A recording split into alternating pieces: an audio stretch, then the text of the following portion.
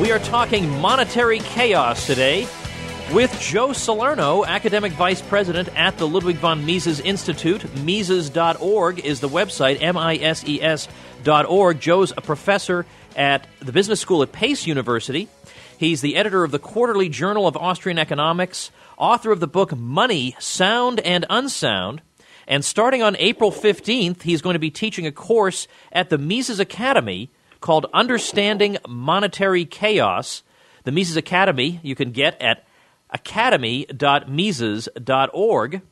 And Joe's going to be teaching this course for 6 weeks, and it looks so interesting with a bunch of really interesting topics. I thought I'd have him come on and give us a sneak preview of these items, one at a time. So, Joe Salerno, welcome to the program. I'm glad to be here, Tom. This course looks like a lot of fun to me, and it's on topics that are of importance to us all. Even the ones that seem perhaps more obscure than others are actually really quite important. So, for example, you start off talking about what might seem to the average person to be a lot of inside baseball. Who was right about the 1920s? Were the 1920s an inflationary decade or not? Was Rothbard right to say they were? Was Friedman right to say they weren't? There's actually something very important that's embedded in this, but let's start off with that question. First of all, why does it matter whether or not the 1920s were inflationary or not? It matters because it's the explanation, or at least Austrians believe that it's, the inflationary 20s is the explanation for the Great Depression. The monetarists claim that there were errors caused by the Federal Reserve System in contracting the money supply in the early 1930s. And that, in fact, was responsible for the length and the depth of the Great Depression. There was a garden variety, as their story goes, recession, and the Fed made it worse. Well, the Austrians do believe that the Fed is a culprit in all of this, but we believe that it began much earlier. In fact, the Fed began inflating the money supply in 1921. Now, the monetarists, that is Milton Friedman, the early Friedmanites, believe that, look, prices didn't rise during the 1920s. How could it be an inflationary decade? But now that's a problem, because just looking at consumer prices doesn't capture the full extent of inflation. In fact, we know that inflation has many different implications, ramifications in the economy. So what the Austrians look at, in addition to rises in consumer prices, are, look, what's happening to the stock market? What's happening to the real estate market? What's happening to agricultural land? And during the 1920s, we had big booms, and you might call them even bubbles, in the stock market and in real estate. And in addition, we had an increase in the money supply. Now, the reason why it didn't show up in consumer prices, the Austrians argue, is the fact that there was such a huge increase through technological progress in the amount of goods and services that were being produced in the American economy.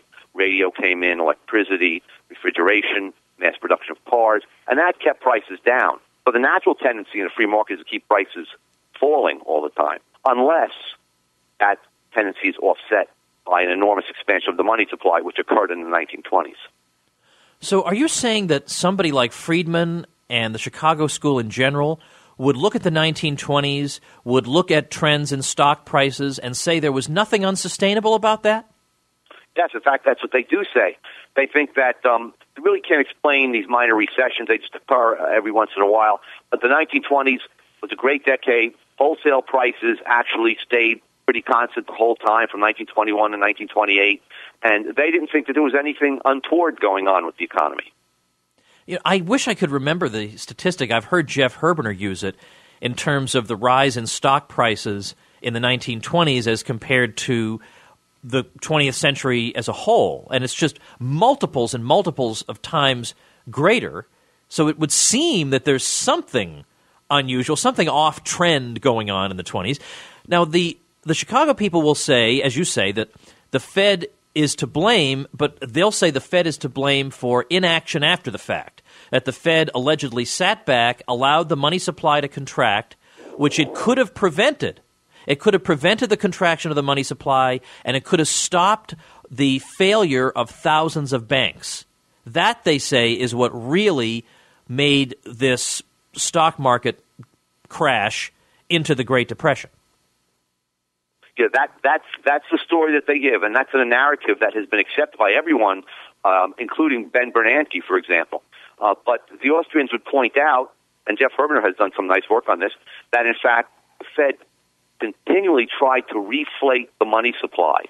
But they were frustrated in this in the early 1930s by the fact that American citizens didn't trust the banks at that point.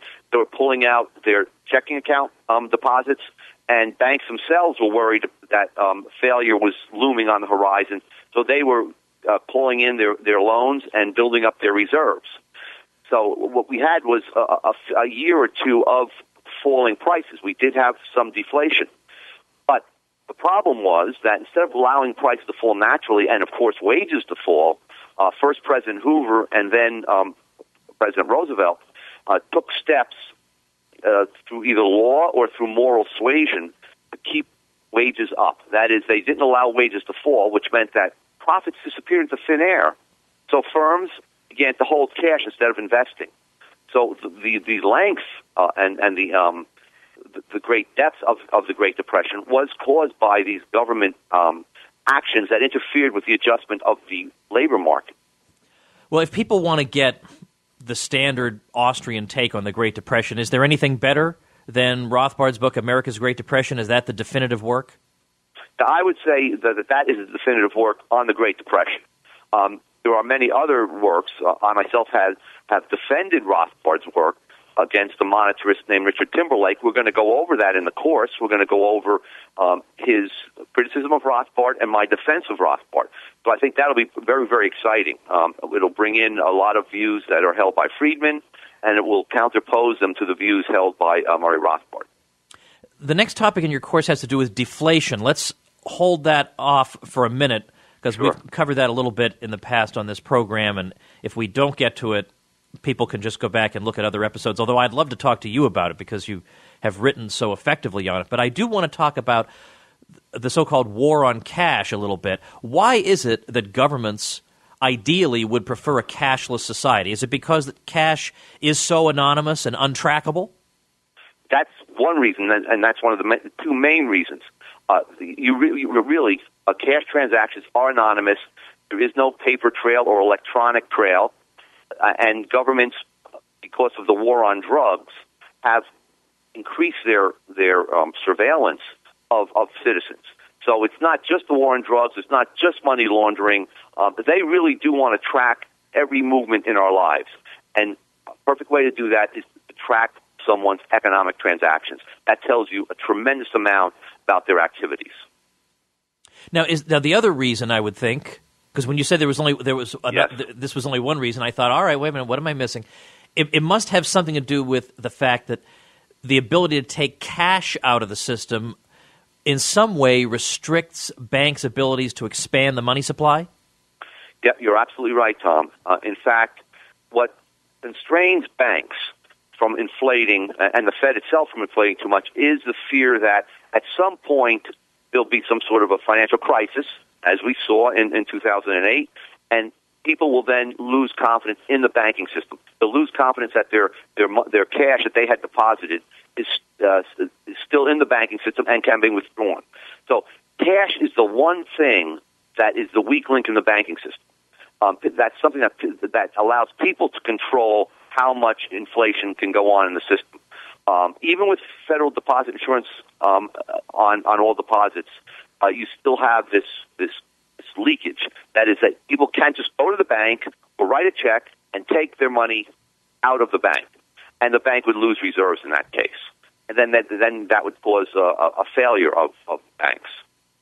When the bank has X amount of cash on hand, it tends to expand the money supply Y%. But if it has, let's say, X minus 3%, amount of cash on hand, it can only increase the money supply a correspondingly smaller amount. So it has would it be right to say a deflationary effect if we were all to suddenly demand cash out of the banks? Yes, absolutely. In fact, that happens during Christmas seasons when people want small cash to make small transactions. They withdraw billions of dollars from their checking accounts, their savings accounts, and that deflates the reserves that the banks have available to lend money. so they would have to contract their lending.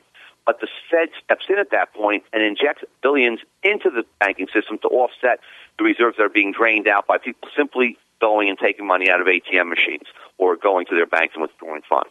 And then at the end of the shopping season, the merchants will redeposit that cash, and the Fed will then drain the cash that they had injected earlier in the season out of the system. So yes, we have a very powerful effect as just everyday depositors on how much the banking system as a whole can deflate. Another one of your topics here is beware of false gold standards, from Bretton Woods to the dollar bill standard. This is an important topic in part because there's so much confusion on this subject when you hear, especially, for some reason, especially the LaRouche people are really bad when it comes to this. If some person utters the word gold, they immediately pounce and say, this person favors the gold standard. The president of the World Bank favors the gold standard. The chance that the president of the World Bank favors the gold standard is about the chance that I'm going to become the president of Zimbabwe next year, right? But they hear gold, they have no ability to make distinctions or have any subtlety whatsoever. And this is also true, I think, in the popular media. If a reporter hears the word gold, he jumps to gold standard. But as you say here, there are a lot of fake gold standards. I remember back in the 1980s even, 1980s, early 1990s, Jack Kemp was talking about the gold standard, but it wasn't really a gold standard. I remember Murray Rothbard at the time, or in the early 90s, saying, you have to ask, are there any gold coins involved circulating among the public? That's one way to know whether it's a real gold standard or not. Yeah, that's correct. In fact, the gold standard has been blamed, along with the inaction of the Fed, for the Great Depression. And so now, it's been defamed. It's been defamed by Keynes as a barbarous relic. And as I said, recent economic historians have gone back and claimed that there were golden fetters on the government which prevented them from reflating the money supply and putting things right during the Great Depression. But the gold standards that failed in the 1930s and then again in 1971 were not real, genuine gold standards. Gold coins were not in circulation. In fact, in the latter period of the Bretton Woods system from 1946 to 1971, it was illegal for an American citizen to even own gold, let alone convert their dollars into gold. So there was really no gold in the system, at least at the level of the average individual or citizen. What happened was that the central banks, foreign governments, they could exercise some discretion in taking gold out of the U.S. And the U.S. was really the country that held the gold reserves for the world, especially in the Bretton Woods system. But these were not real gold standards, Tom. In fact, because foreign governments are willing to hold U.S. dollars, they never really exercised their rights to convert the dollar into gold until at the very end, France and a few other countries began to demand their gold because they didn't trust that the Federal Reserve would be able to convert their dollars into gold. Now, Joe, leaving aside the fact that a lot of Austrians these days would be inclined to say they want a complete separation of money and state, nevertheless, just for conceptual clarity, maybe you might describe for us what would an authentic gold standard look like so that we can tell it apart from the phony version? Yeah, there was in the 19th century, the so-called classical gold standard was an authentic, genuine gold standard. Even with central banks, there was what was called the golden handcuffs. If a central bank increased the reserves of the banking system by printing its own notes, then that would allow the banking system to expand their own deposits and so on. That would increase the money supply, and that would drive up prices in that country. And when prices rose in that country, people began to purchase more imports from foreign countries, and foreigners were discouraged from purchasing higher-priced goods from the country that was inflating. Now, the foreigners did not want American dollars. Okay, you had to pay for that balance of payments deficit by sending gold. And when gold started to drain out of the country, that put a limit on how much the central bank could continue to inflate the money supply. In fact, at that point, they began to lose reserves, and they became fearful that the public in the country would begin to pull out gold because of the gold that was leaving the country. So they were afraid of bank runs, sure. And then what that led to, of course, was them stopping the inflation and allowing prices to begin to fall in the country, and then the gold would return as their exports would become more competitive, let's say, on foreign markets, and their own citizens would buy fewer imports. So, in other words, it was a balance of payments through which gold flowed that limited inflation. Joe, let's turn to deflation after all. It never seems to go away as a subject of consternation, hand-wringing, and panic. Yep. And you wrote an article for the Quarterly Journal of Austrian Economics that I think was very helpful in identifying different types of deflation, whether or not we should be concerned about it, and so on. And so I want to just hit on that. I want to first ask you why falling prices, if that's what we mean by deflation, if we're talking about price deflation, why falling prices are not such a bad thing. And then I want to follow that up with a couple questions of my own. Yes. Well, falling prices, I mean, in everyday life, when people see prices of goods falling, for example, prices of HD TVs, which 10 years ago were $3,000 to $5,000, you can now get an HD TV for $500. I don't think anybody in their right mind would say that that's a bad thing. And it's also not a bad thing that, for example, when personal computers were first introduced in 1980, they were $20,000. And now you can get a personal computer with all the accessories for $500 or less. I mean, that's a good thing. That increases the purchasing power of our wages and salaries. So falling prices are good things. Falling prices naturally occur as a result of technological progress and saving and investment in a market economy.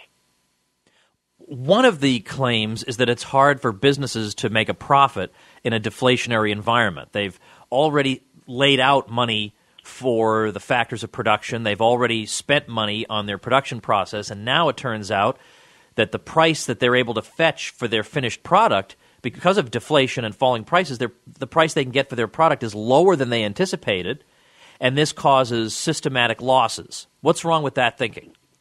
The thing that's wrong with that thinking is that when prices fall as a result of economic growth, supply of goods and services increasing, the reason why they're falling is precisely because businesses have implemented new technological methods that are lower cost methods. So when costs fall due to technological progress, businesses expand, new businesses come in because they all see these high profits. And as they increase supplies, prices fall to meet the falling costs. So the price, the profit margin, the difference between the price and the cost doesn't necessarily change. In other words, businesses aren't just interested in the price of their output. They're also interested in what's happening to costs. And during a period of progress, as in the 1920s and 1990s and so on, we have falling costs as well as falling prices. So there is no worry. In fact, I remember a statistic. In 1980, there was 500,000 personal computers produced and shipped. In 1999, after prices of personal computers had fallen by 90%, there were 44.5 million computers shipped, 10 times the amount. So the industry expanded tremendously in the face of these falling prices. Joe, what about the objection, though, that people who are in debt, which would be almost everybody, are hurt during deflation because now they have to pay back those debts in dollars that are worth more than at the time they contracted the debt? Most people have grown accustomed to repaying debt in money that's worth less than it was worth when they contracted the debt. What's wrong with – is there any reason to be concerned about this? Well, in the case of a growth deflation, where deflation occurs as a result of an increase in goods and services, those people, the debtors, aren't really hurt because what's happening is their dollars are buying more goods and services. So they're paying the same proportion of their dollars that have higher value, but they're left with the same proportion of dollars, which also have a higher value in the goods that they can buy. So if all prices fall by 10%, yes, if they're paying a certain amount of money back, they're paying more real dollars. But they're left with the same proportion of their income, and that's buying more. So they're not being hurt. Now, there are certain instances in which they could be hurt during a recession when prices fall, not because of technological improvement, but because of a collapse of the banking system or people holding more money, there can be injury to debtors. In that case, though, they've gone into debt during an inflation, thinking that they could profit from buying a house or something else and having the price go up and then selling that thing, but they speculated wrongly. So the prices have fallen. They were wrong in their anticipation of the future, and now they're paying for that. That's the way the market economy works. Your last topic of your course, because the course has the stuff about the 20s and the 30s, very important, deflation, cash, who or what caused the financial crisis and Great Recession, the false gold standard issue, and then world currency wars, who will win and who will lose. Can you just explain in layman's terms what a currency war is? Yeah, that's very straightforward. A currency war occurs when countries begin to competitively try to lower the value of their currencies so that they can sell more exports abroad. So the cheaper that your currency is, the easier it is for foreigners to purchase your goods. So the thinking is, if I can make my currency cheaper by inflating the money supply and causing foreigners, causing the dollar, for example, to fall in value versus the euro or the yen, foreigners will be able to take the same amount of euros and buy more things in the U.S. because things in the U.S. will be cheaper. And when more things are purchased for export to foreign countries, that means we can put people back to work. So this was a Keynesian notion in the 1920s and 1930s. Other economists held it back then, and that was, look, we can get ahead of the curve by lowering the value of our currency. The only way to do that is to inflate. But, of course, that then sets off a war. It's called a beggar thy neighbor policy. Okay, so you're trying to get ahead by increasing your exports and decreasing his exports. Okay, so by making your currency cheaper, people will buy more of your goods and less of his goods. He's not going to stand for that. He's going to come back and inflate his money supply, that is the country that you're at war with, economic war with, and in doing so, he's going to lower the value of his currency in relation to yours. So he's going to try to sell more exports. That is not going to work in the long run because each country is able to engage in that kind of activity. It's able to engage in inflation that depreciates their currencies in relation to other currencies. So we had a drying up of international trade and investment during the 1930s when these currency wars were rampant. And we're going back to that now. I mean, the U.S. is continually hectoring China to make their currency more expensive so that we can sell more goods to China and purchase fewer goods from China. Well, on the subject of China, what do you say to people who say China is manipulating its currency and this is a bad thing and we've got to stop them from doing it, and it shows that they're not operating in good faith in the economic sphere? Yeah, there's an easy answer to that. China may very well be manipulating their currency. Maybe the Chinese currency should be more valuable, that their goods shouldn't be cheaper. But in fact, they are. So let's look at it from the point of view of American citizens. Walmart is filled with Chinese goods. Part of the reason that it's filled with Chinese goods is precisely because they've deliberately undervalued their currency. So Americans aren't being hurt. American consumers aren't being hurt. In fact, China is giving away part of its real income to the U.S. People that are really being hurt are Chinese consumers. So yes, there are reasons for China to stop that, but they are not reasons that should concern the United States. Now, Joe, your course that's coming up on the 15th is taught by you primarily, but apparently you have a couple of guest lecturers. I think they're names that will be familiar to listeners of this program. Yes, one is Mark Thornton, who's done a lot of writing on business cycles and the connection between skyscrapers. That is, the building of skyscrapers, believe it or not, is correlated with the onset of recessions. So Mark will be teaching a course on the business cycle and on various indicators of when recessions will occur and so on. And Tom DiLorenzo, who in his former life was a public choice economist, he's going to be talking about the myth of the Fed's independence. And in fact, if you look at it from the point of view of a public choice perspective, and by public choice, all I mean is using economics to analyze government actions as well as the actions in the private market. If you look at it from that point of view, the Fed has really never been independent of politics. In fact, it's a big player in politics. So Tom will give us deep insights into this myth. Now, Joe, I don't want to embarrass you, but I do want to tell people that you have been called the greatest living Austrian monetary economist. So what a wonderful opportunity people have to study with you in this 6-week course beginning April 15th. You can check it out at academy.mises.org. I'm sure it'll be a lot of fun and very informative. Joe, thanks for your time today. Thank you, Tom. My pleasure. All right, everybody, that's Joe Salerno of the Mises Institute. Thank you for listening to the Mises Academy podcast. To enroll in online courses, to access other episodes of this podcast, or for more information, visit academy.mises.org.